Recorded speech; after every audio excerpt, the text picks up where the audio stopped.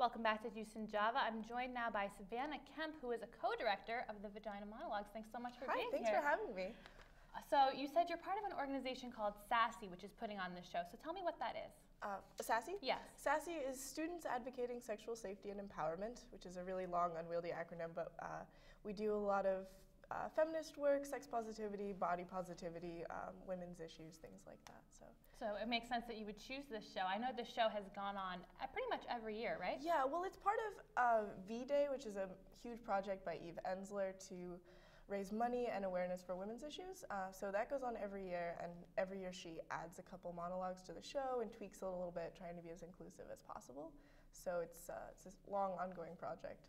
Okay, so now you're a co-director of the show. So Right. what are some of your duties? Well, I'm co-directing with Steph Cuevas, and Sammy Lifson is our producer. So Sammy's in charge of all the administrative stuff because she's really great at that. And then Steph and I are doing the more dramatic directing and working with people one-on-one and sort of helping them get their performances out. Because a lot of people who are in the show have never done acting before, have never been in a performance before. They just care about these issues and want to get involved. So we want everyone to be able to be involved. Right, now is it just students who are in the cast, or is there faculty, outside people?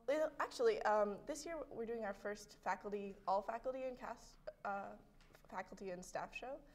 That's going to be a matinee on the Saturday performances. But we've had faculty and staff in the show pretty much every year up to this point, but we've never had them in their own exclusive cast. It's kind of nice because it gives us a chance to work with their schedules, and you know, they're adults and have lives outside of the world, and they want to go home to their kids. So we get to work with them and make it Right, better. that's great. So that's obviously something different from the past years in addition to some other things. Is there anything else different from the show in the past? Yeah, actually, we're trying to, in this ongoing project, to be as inclusive as possible. We've actually got sign language interpreters. It's been sort of a struggle process, but we have them for the Saturday night show. They're really expensive, but we have them for one night, and next year we'll have them for every night because we'll budget in advance.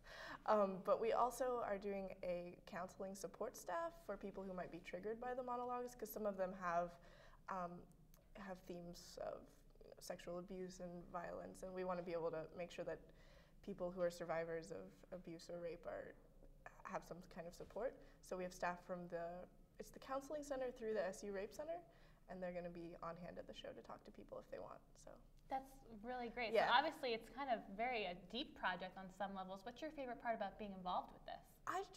I really love it because it covers so many different women's stories, and you get moments where people are laughing so hard that they're crying, and the next part they're crying because they're crying, and you just get to reach out and touch so many different people and bring issues to light that people never thought about. And I love it when I get to talk to guys after they've come to the show and they say, oh, I never knew about this, or I never thought about that. And then they're like, well, tell me about your period. And I'm like, I don't know if we're quite there yet, but it's great. It's funny. So now, when is it playing? When can we go see it? Okay, it's next week, Thursday, Friday, and Saturday. The Thursday show's on ESF campus, and the other shows are all in Hendricks, and there's a matinee Saturday also in Hendricks. And then if you want to get tickets, is there a special way to do that? Yes, Shine box office, they're on sale right now. Go buy all of them. Okay, and then if students want to get involved next year, because I know the show will probably go on next year too, right. What should they do? We do auditions in the fall around November, and we make the casting over Thanksgiving usually. So look for the posters. We try to advertise everywhere, but yeah. Okay, great. Thanks so much for being on. Thanks for having me. Yeah, we're really excited. If you want to go see the Vagina Monologues, make sure that you do that. Coming up next on Juice and Java, Jared is going to be back. He's going to talk to the SU Freestyle Ski and Snowboarding Club. But first, if you're skiing, it's usually a good idea to wear a hat. So for Street Style this week, we went out and took a look at some of the different hats on campus. So let's take a look at that.